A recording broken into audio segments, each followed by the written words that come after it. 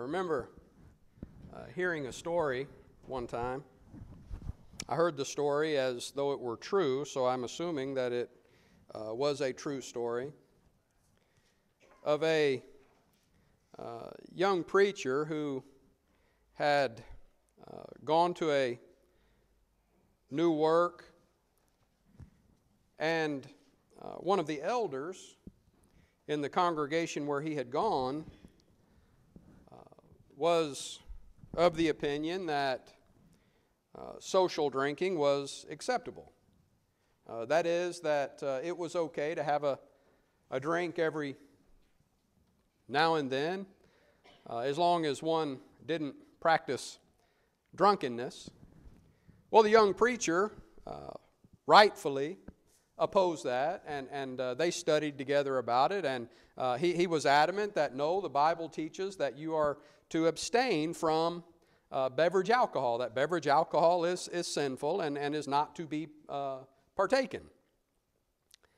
Well, over the course of time, this particular elder was able to kind of wear that young man down and eventually convinced him that it was okay to have a drink every once in a while, that beverage alcohol itself was not sinful, that it was only if you drank enough to become drunk that it was sinful. And after convincing this young preacher that it was okay to take a drink every once in a while, it wasn't very long until this young preacher was a full-blown alcoholic in the throes of full addiction to beverage alcohol. And when I think about that story, I can't help but think about the doctrine of Balaam. Because we know the story of Balaam, and that title of the lesson that you see on the screen, the Doctrine of Balaam, it actually comes from Revelation chapter 2 and verse 14, where in writing to the church at Pergamos, the Lord says, "But I have a few things against you, because you have those who hold the doctrine of Balaam, who taught Balak to put a stumbling block before the children of Israel, to eat things sacrificed to idols, and to commit fornication." And so the letter to Pergamos refers to the doctrine of Balaam there. And we understand that when this charge was made to the church at Pergamum, it's not saying that it's the exact same counsel. We'll look at the counsel of Balaam here shortly. But it's not necessarily referring to the exact same thing, that there was somebody there at Pergamos who was teaching that it was okay to commit fornication. Rather, the doctrine of Balaam, or the teaching pattern of Balaam that it is drawing from there, is teaching that error is okay.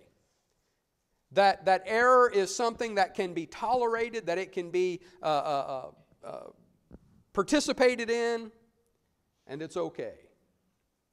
Well, we understand from the reference there in Revelation chapter 2 and verse 14 that the doctrine of Balaam was something that was contrary to the will of the Lord.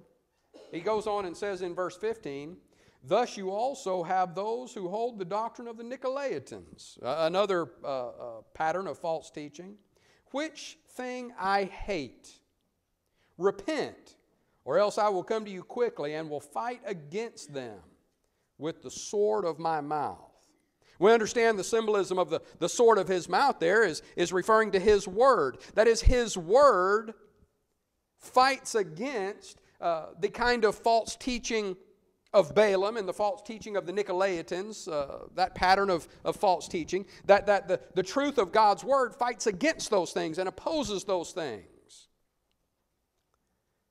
And so we want to look at the doctrine of Balaam somewhat this morning. The background for that statement in Revelation chapter 2 and verse 14, of course, is Numbers chapter 25, verses 1 through 9, where after Balaam had tried to curse the children of Israel, and God would not allow Balaam to curse the children of Israel, We come to the last attempt, the fourth time that he tried to curse them and wasn't able to. It says in chapter 24 and verse 25, "So Balaam rose and departed and returned to his place. Balak also went his way." And then we come to chapter 25, and it says, "Now Israel remained in Acacia Grove, and the people began to commit harlotry with the women of Moab. They invited the people to the sacrifices of their gods, and the people ate and bowed down to their gods. So Israel was joined to Baal of Peor, and the anger of the Lord was aroused against Israel. Then the Lord said to Moses, 'Take all the leaders of the people and hang the offenders before the Lord out in the sun, that the fierce anger of the Lord may turn away from Israel.' So Moses said to the judges of Israel, 'Every one of you kill his men who were joined to Baal of Peor,'" that is, who were engaging in idolatry, in the fornication and idolatrous worship that was associated with Baal. They were supposed to kill any of the ones who were involved in that. And indeed, one of the children of Israel came and presented to his brethren a Midianite woman in the sight of Moses and in the sight of all the congregation of the children of Israel. Kind of reminds us of the young man in 1 Corinthians chapter 5 who was sitting in the midst of the congregation engaged in gross immorality, doing it right out in the open in everybody's face. It goes on and it says, "Who were weeping at the door of the tabernacle of meeting. Now when Phinehas, the son of Eleazar, the son of Aaron, the priest, saw it, he rose from among the congregation and took a javelin in his hand, and he went after the man of Israel into the tent, and thrust both of them through, the man of Israel and the woman, through her body. So the plague was stopped among the children of Israel." And there's no reference in this passage that what Israel was doing here was in any way related to Balaam.